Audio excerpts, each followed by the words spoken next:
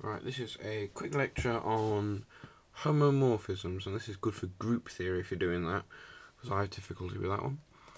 Right, first off, homomorphism is basically a map from one group to another group. So it can go from like the reals to reals, which is usually the most general case, but here we're going from G to G prime, and they are our two groups. And we've got this function phi, which is mapping between G and G prime, and then if they map, it's a homomorphism, and this is and we can prove this by saying that phi of AB equals 5A times phi of B, and phi of A plus B is 5A plus phi of B. Also, if it's bijective, as in each element maps to, so you've got say I had 10 elements in G, 10 elements in G prime, every element would map to a different element. That would make it bijective, so that would be an isomorphism, which I might do a video on. Right, we've got two examples. This is the first one. We want to prove that phi from A to B is a homomorphism. Now, phi of A is defined as the modulus of A. So, of course, to prove it, that it's a homomorphism, we just have to do the multiplication of it. So phi of AB is the modulus of AB, which can be split up again to modulus of A times modulus of B, which is therefore phi of A times phi of B. So we proved that you can multiply them, and we also need to prove that you can add them.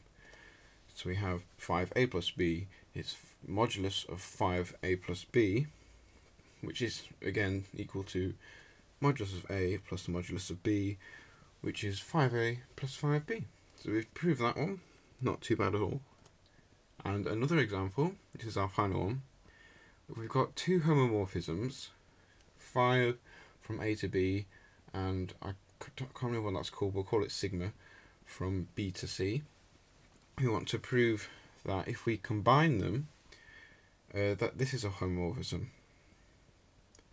So sigma composed with phi from A to C, as we have some look, AB, BC is a homomorphism, where we've defined this as sigma composed with 5G is sigma 5G. So again we have to do multiplication. So again, instead of G we've put AB, and this can be split up to here just by following the simple what they've given us there. And because we know that phi is a homomorphism, we know that this phi of AB must be equal to 5A times 5B, because of if it didn't, then it would be a homomorphism. And so because of this we can split up, because we know sigma is a homomorphism, we can split this up further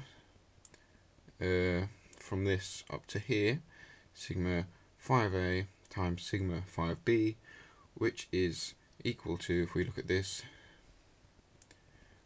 if we look at here and here, we can compare them and we get sigma composed with 5A times sigma composed with 5B. So you can multiply them, and now we need to do addition.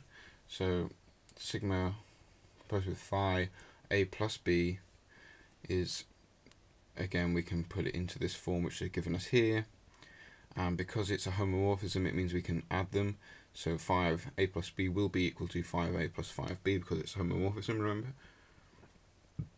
And if we follow on again, because sigma is a homomorphism, which we're told here, remember, then this can be split up again into addition, so here and here, which is equal to the composition here and the composition there, because of this little rule here.